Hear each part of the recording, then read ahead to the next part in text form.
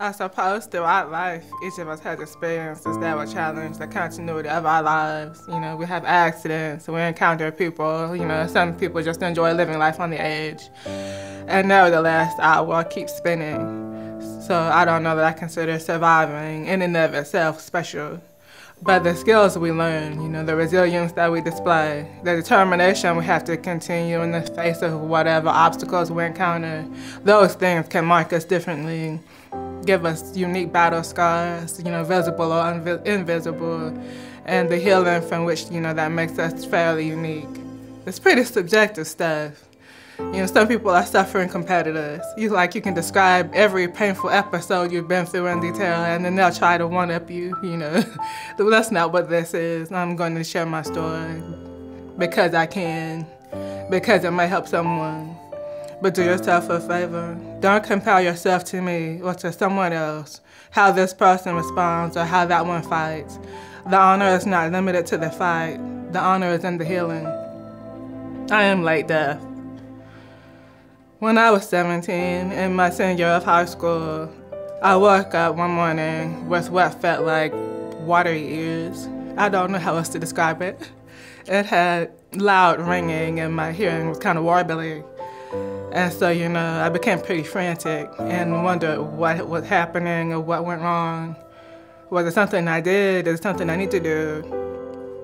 So I went to the doctor, which neither me nor my parents could afford, really. And they performed, you know, the standard irrigations, which always give me an ear infection afterward, and they did. But they poked and prodded and sent me to all manner of specialists trying to figure everything out, and none of them really came to much conclusion.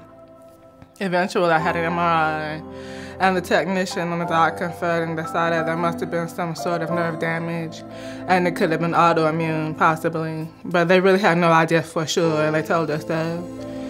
What they did tell me was that I was already developing my survival skills. That's what he called them. Watching for visual cues, reading people as they speak, constantly scanning their environment for things that most people hear as ambient noise and react to without thinking. Those are survival skills that one develops in the course of an active deaf life. People who are born deaf do not lip read as a rule. Being late deaf is different. We're in the middle. We're kind of a bridge between the two cultures. English is my mother tongue. You can't just hire an interpreter, like ASL interpreter, or start moving your hands and expect everyone to be well suited to that form of communication.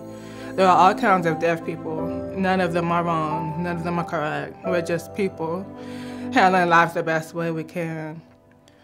I've had people assume that, you know, we need hand-holding. Oh, are you okay? Can you cross the street? You know, don't do that. I'm not the one. I don't play that.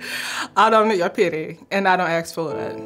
I appreciate understanding, cooperation, open-mindedness. People ask me some pretty strange things. They make all kinds of twisted, irrational assumptions, and I'd rather they just ask.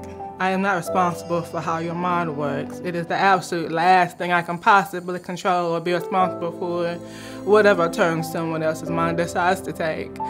If you have a question, you need to ask. If it seems silly, it probably is, but I'd still rather you ask it. My biggest fear is opportunities lost because someone was too presumptuous and snap judged. I get that a lot. I have to face my biggest fears on a daily basis. You know, we win some and we lose some. I could care less if I look stupid when I try my best. I'm pretty used to that. I care about people denying me the opportunities that I fully deserve because of their prejudice. I'm not responsible for that. I care about that a great deal, and I don't have time or inclination for it. If you're one to assume the worst things about me, my behavior or my non-response, the odds are you don't deserve to know me. But the fact of the matter is, every interaction we have with another human being teaches us something. You know, it reflects on us, it reminds us, it engages us, it inspires us, it annoys us, enrages, enriches, all of it, all of the stuff. We exchange energy with so many people in a day's time. So it's up to us to decide how much those interactions will impact us. I am brilliant. I am confident. I am highly skilled at what I do. The last thing I need is for you to hold my hand. I simply want understanding and cooperation. Walk with me.